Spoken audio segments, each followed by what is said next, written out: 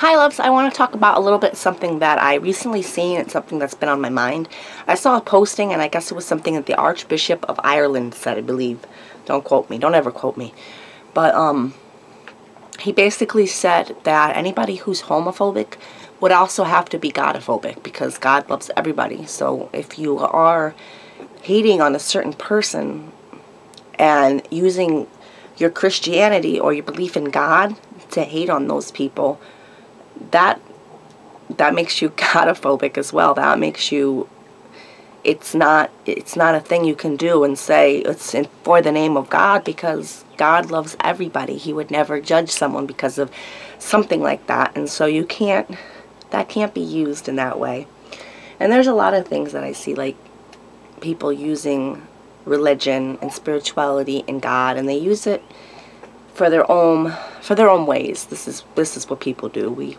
We do this, I guess. I don't know. People do that. Christians do that, and humans do that because they have their own set of rules that they believe in, and they believe that those are the right rules, and everybody should believe in those rules because they feel that that's right. And you know what? To each his own. If someone feels something is wrong, they definitely should not do that.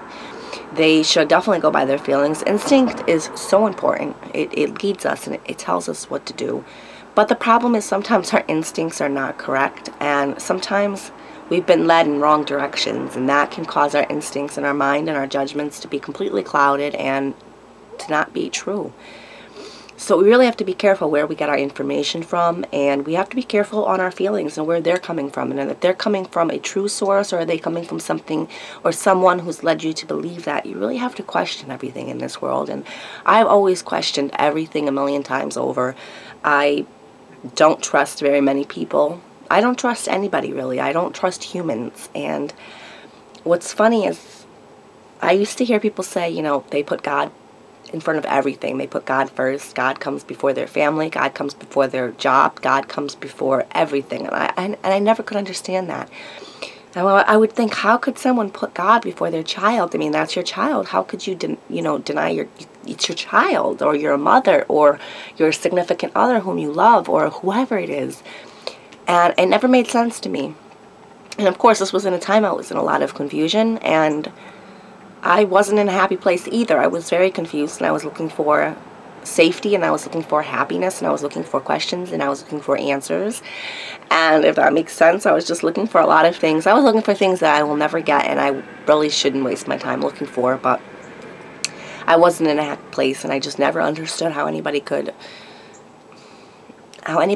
even say that, how that could be something for someone. And over the past couple of years, my thoughts have changed, my mind has changed, my heart has changed, my soul has changed, and it's been a lot of painful occurrences that have caused me to change.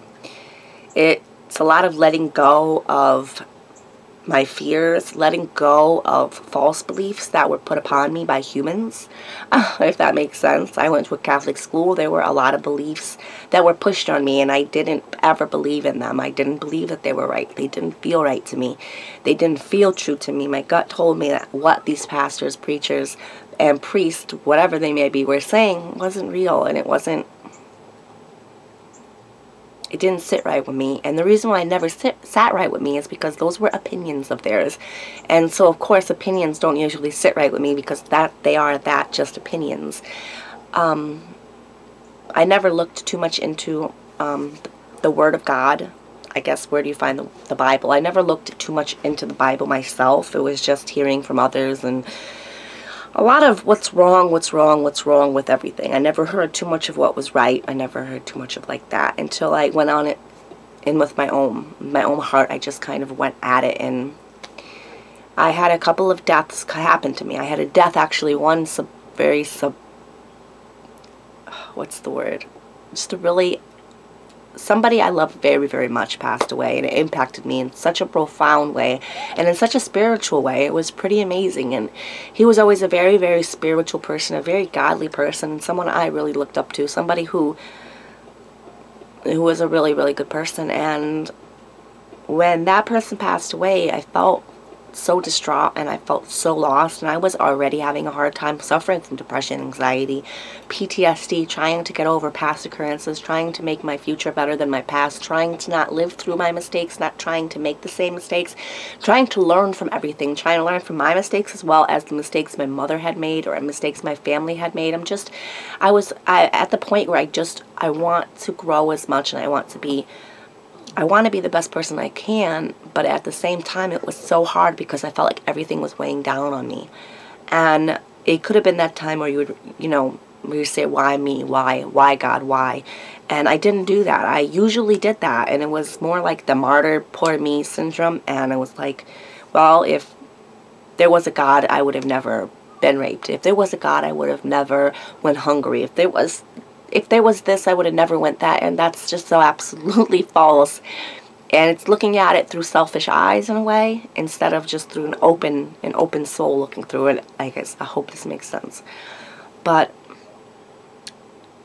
after dealing with that death, and at the same time dealing with such a high depression, such a bad depression, and really feeling very, having suicidal thoughts, just feeling very worthless, I just gave it up. I couldn't anymore, and I felt very alone. I felt like I lost my best friend. I lost the only person I could talk to, who I could speak with. And I guess maybe it just hit me just now is that the reason when we would speak was because we would speak together, but we would speak to God. And he was always a positive influence, and God is positive. If there's something negative, it doesn't come from God. God is not negative. God is positive. And so dealing with his death, I felt presence. I felt his presence very strong after he died, and I couldn't understand that. And I felt God's presence very strong, and I began to just read up a lot on things and just read biblical verses, anything I could that was positive. I started getting into Joyce Myers, who was an amazing human being. And I tried to just keep my focus on amazing human beings, on very positive people, and kind of nix out the negative. And I started to see a lot of negative around me. And it was coming from close sources and coming from afar. And I just started to see things in a different view. And I just gave it to God. I realized, you know what, I'm going to give it to you, and we're going to see where this goes. And I felt that it was right. And he honestly will love you. He loves everybody. And so giving myself to him gave me somebody to be able to talk to. It gave me my best friend back. And I felt like I can talk to my best friend whenever I want through him. Because I know that there's so much more to this world than what we see. We don't have answers. We will never get the answers that we want. And that is the problem. We want so many answers. We want the answers without having to look for them. We just want them given to us, and it doesn't work that way. And we want answers to things we don't have any right to have the answer to. It's kind of like asking the teacher for the answers to the test. You can't do that. She's not going to give you the answers, and if she does, it's wrong. You have to seek them out yourself. And some of them might not have a right or wrong answer. That's just the way it is. But negativity, I've realized, is really something very strong in this world. And it's all around, and it's covered in cloaks, and it's covered in these false facades, and it's a lot of this negativity is, it's trying to falsify stuff in your life, if that makes sense. It's trying to make you believe that it's not just this negative false thing, that it's the reality, and it's not. There's so much more. Our lives are so minuscule, and we're all together, and we all share this world. We're all connected. DNA is so complex that nobody in this entire world knows much about DNA. We only know a tiny little fragment of our DNA and what it does, and then there's this whole life, this whole thing that we don't even know where it comes from. We don't know what it holds. It's like finding this computer that has more technology than anything we've ever seen, but we can't get into it. And that's kind of what our DNA is. And the way everything works, the way the world works, the way everything goes off of each other, lives off of each other, that just tells me that there's so much more. And if you could tell me that everything came from some massive destruction, there's no God, it all came from this big boom, or we came from apes, we've evolved, I just can't believe that, because I've never seen anything evolve in those ways at all. We don't change, our DNAs don't change. We're so complex, it's so complicated, that there has to be some other things we don't know about. With that being said, when I talked to God, when I gave myself to Him, He gave Himself to me. And it wasn't right away, it wasn't this initial, immediate satisfaction, gratification. It doesn't happen that way. That's not the way life works. It was patience, and it was faith, and continuous faith, and still having faith.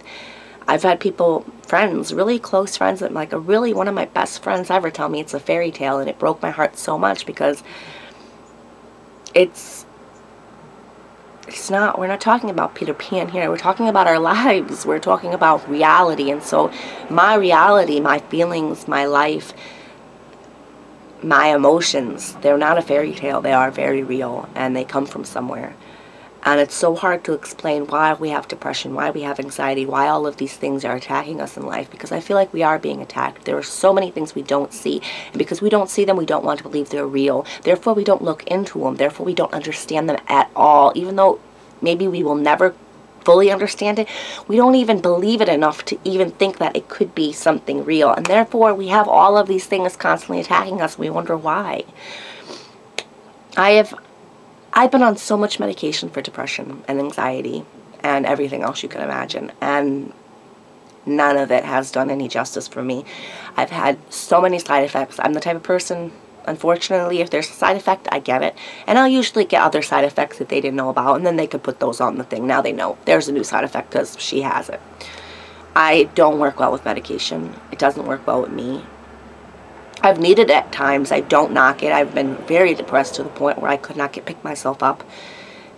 And I guess just blurring the mind and drugging myself up in that way kept me going. But it didn't keep me going in a productive way. It didn't keep me on a happy route. It just kept me closed off. It closed off to the point where I was so closed off I couldn't, the emotion wasn't there, and so that kept me going. And so I think it's good for some people for that, and I think it's good for some people for other reasons. Everybody's different. Everybody's bodies work different, but nothing has proven for me to work as good as prayer, as just giving everything to God and trusting in Him. I have received so much from that. So many smiles, so many burdens off of my chest. I've come to understand so many things because of that, because of trusting. And just taking everybody's opinions out of it and making it my own. And it's just this one relationship with Him, between me and Him, nobody else. And it's so amazing. And I'm not pushing religion on anybody. I'm not pushing spirituality or God on anybody. I'm just saying, if you are having a really hard time and you're really confused and things don't go your way, you know, if life is really throwing a lot of dodgeballs at you, try looking outside of that and staying strong and giving into a good source, and knowing that if some human being tells you something and it doesn't sit right with you, don't listen to it, don't believe it.